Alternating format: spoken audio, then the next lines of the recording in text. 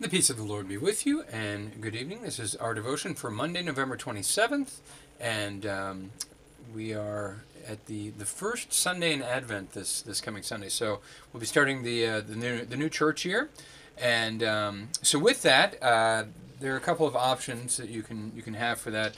One is focusing on the end of time. The other is the triumphal entry, which is the traditional reading. So I went ahead and we'll be looking at the traditional triumphal entry reading.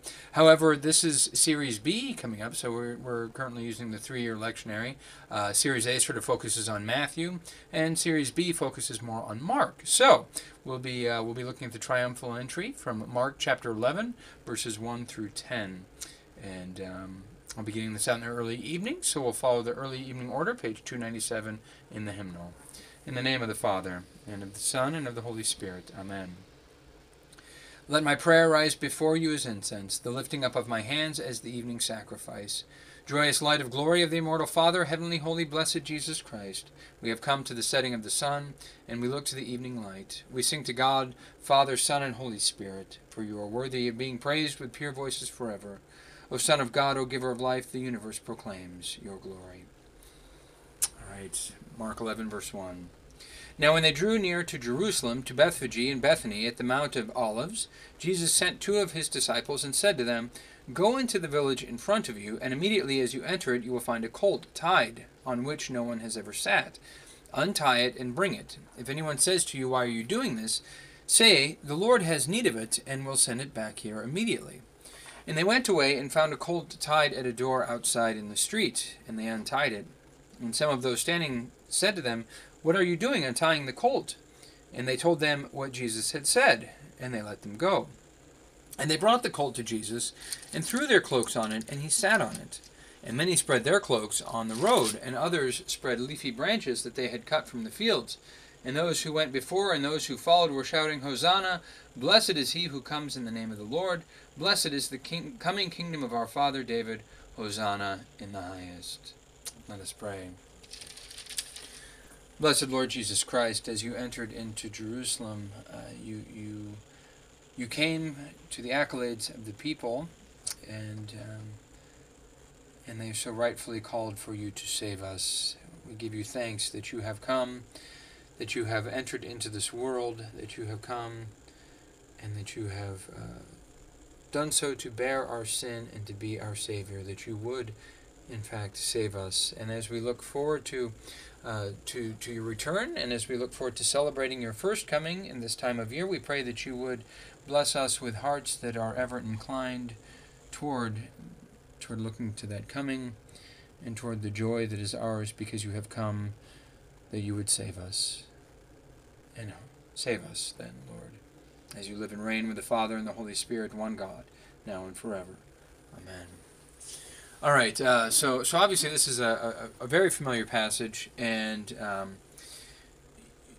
it's obviously one oriented toward, or we connected in so many ways. And I probably say this every year I've done the devotion for this, but we reflect on it as being oriented toward the crucifixion, right? And that's important.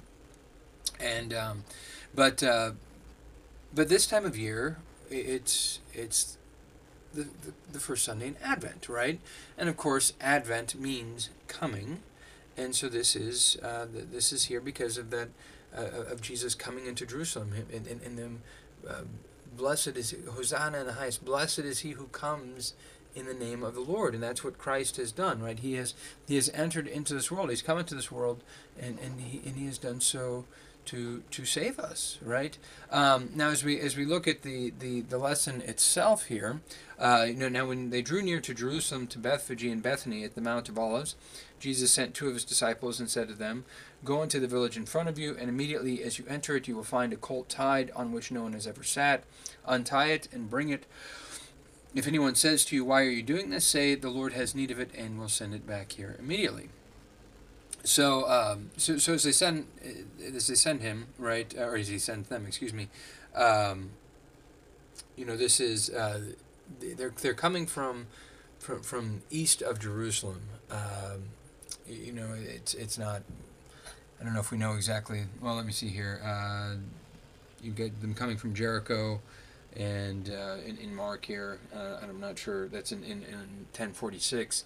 So they're coming from the east. We'll stop there, right? So Jericho is due east basically, out of Jerusalem, and it's down in the valley by the Dead Sea almost. And so Jesus has come into the city, and Bethphage and Bethany are right there.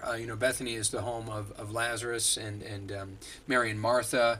It's something like 5 or 6 miles east of the city, something like that. But in any case, so they come through there, and as they do, then they come down, and the Mount of Olives is this significant hill that's just east of the temple. I think you know that I was able to go to Israel almost a couple of years ago, and as we one of the things that we did was we were able to walk down the Mount of Olives. It was really neat, and you can see and you can look down into the Temple Mount, and you really see all of Jerusalem at that point, right? So as they come down, where this village is, I don't know where that would be at this point in time. The whole mountain is the whole side of the mountain is just, it's covered in it's been built up, right? But at the bottom is where you get the Garden of Gethsemane. They still have that there, and the olive trees and that sort of thing there.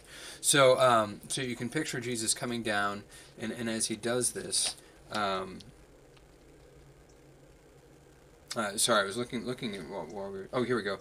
Bethphage is a village on the Mount of Olives, about 1 mile from the Jerusalem temple, and Bethany is on the eastern slope, so it's over the mountain. It's about 2 miles from Jerusalem. So that's there you go, the distance. So anyway, they come through those, and he sends them ahead, and of course there's the significance then of the colt itself, and it's a colt that hasn't been broken.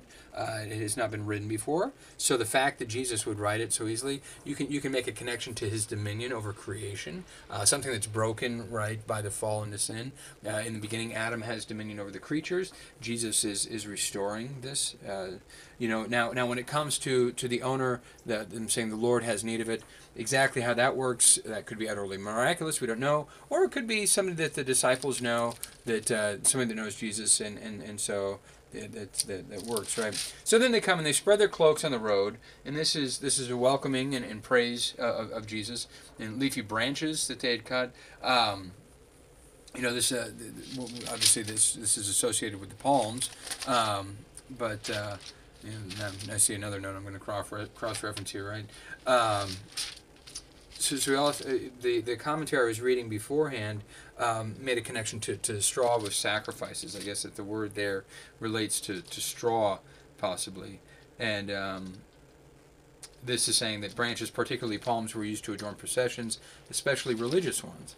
And then, so they have the branches, and then they're going before him. And of course, this is what I referenced in the prayer: Hosanna, save us! Blessed is he who comes in the name of the Lord. And that's Christ. He has come in the name of the Lord, and he has entered into this world. We're looking at this Advent, right? He's entered into this world and blessed us and saved us. And he's done so, and this is what I'll draw out more in the the sermon I'm planning to, that he does this in this humility, right? The colt is associated with Zechariah, where it says, "Behold, your king comes to you humble and riding on a donkey." The commentary I read noted that there's that humility of trusting in the Lord. That's where the other Israelite kings had messed up. They had started to trust in their own power, and Christ is the one who trusts in his Father perfectly.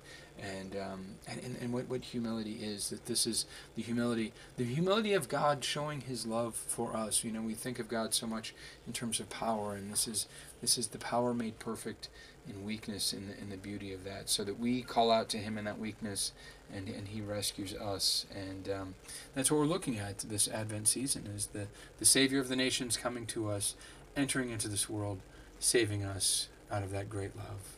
Amen. All right, we continue with the Lord's Prayer. Our Father, who art in heaven, hallowed be thy name. Thy kingdom come, thy will be done, on earth as it is in heaven. Give us this day our daily bread, and forgive us our trespasses, as we forgive those who trespass against us. And lead us not into temptation, but deliver us from evil.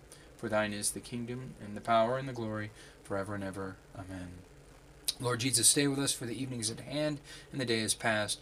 Be our constant companion on the way. Kindle our hearts and awaken hope among us, that we may recognize you as you are revealed in the Scriptures and in the breaking of the bread. Grant this for your name's sake. Amen. Let us bless the Lord. Thanks be to God. Amen.